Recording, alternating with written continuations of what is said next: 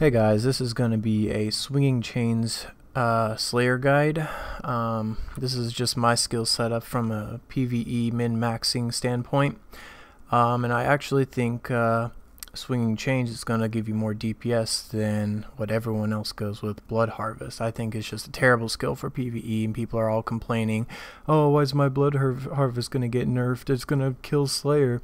No, it's not going to kill Slayer because Swinging Chains is better than Blood Harvest currently, with Blood Harvest still doing good damage in PvP. Anyways, the first skill, we want to take Shadow Cloaking because it gives you an extra 3 seconds. This one is 6 seconds. You can get 3 Twilight Scourges out. This is important because with that extra one, you can go into a boss fight with 2 stacks already, and you can get 2 free crits out of it.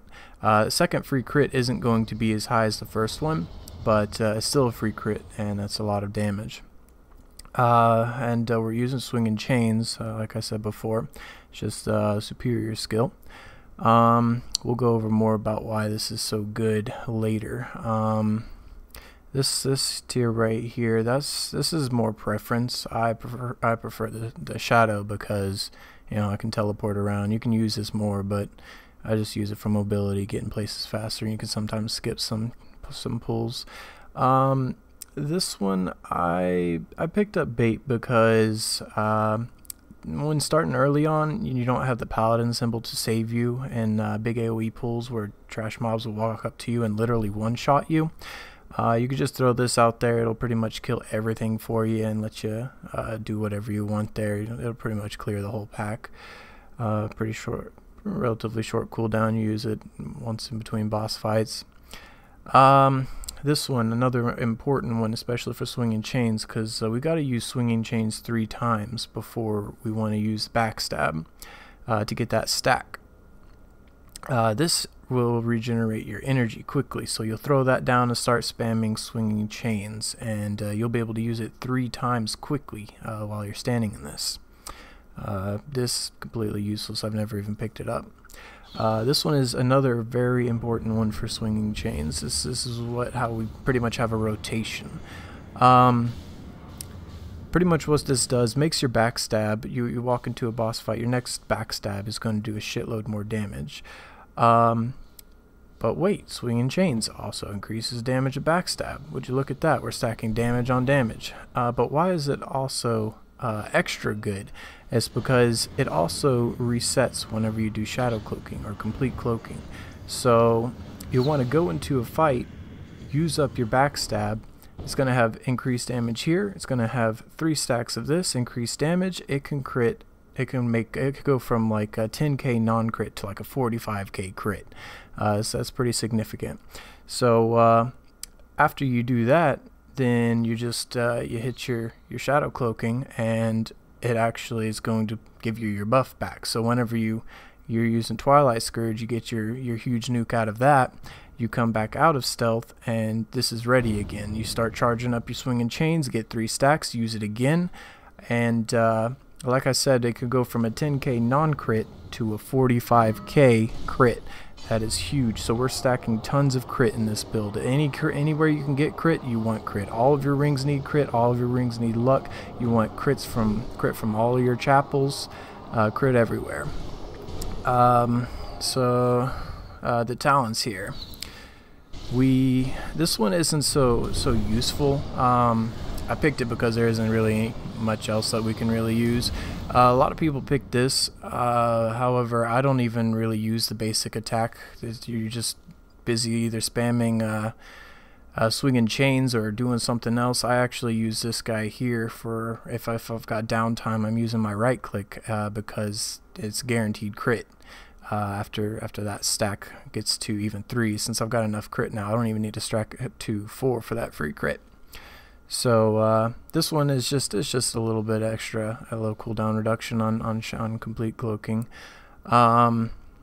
This one is you got your 4 crits or your 4 uses, and it's a free crit, really good because you're definitely wanting to get the talent that makes your crit apply a bleed for the value of your luck. So it's really good to keep that bleed up time on. This no-brainer here.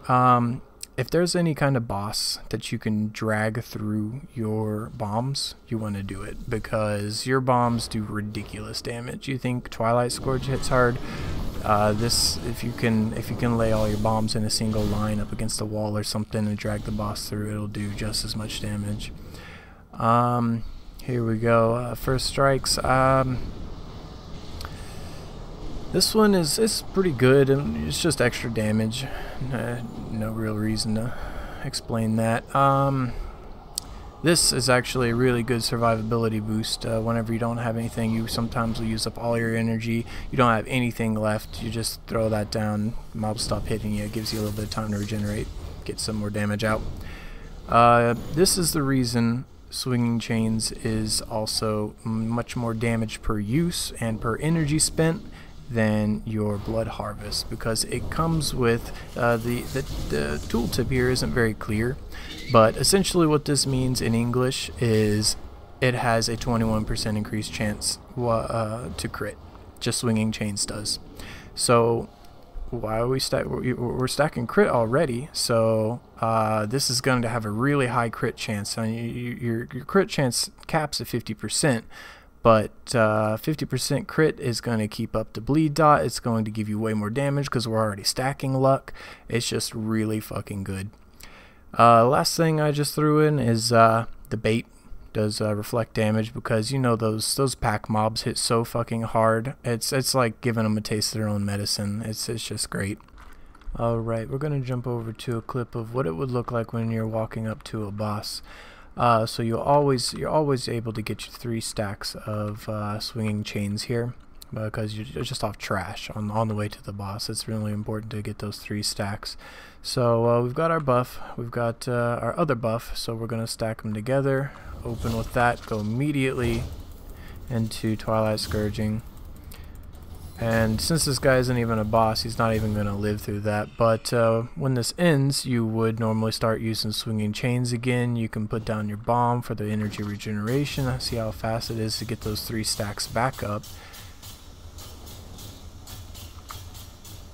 And you would use Backstab again. And if that had crit, that would have been another 50k damage. The boss would have been hurting pretty bad. But that's the basic rotation that you'll be doing. I'll be doing some more guides on specific instances probably down the road. I'm pretty lazy, so I'm not sure when that'll actually be, but I'll try to get that done to see how you can actually apply it and move quickly through a dungeon. Alright, thanks for watching, guys.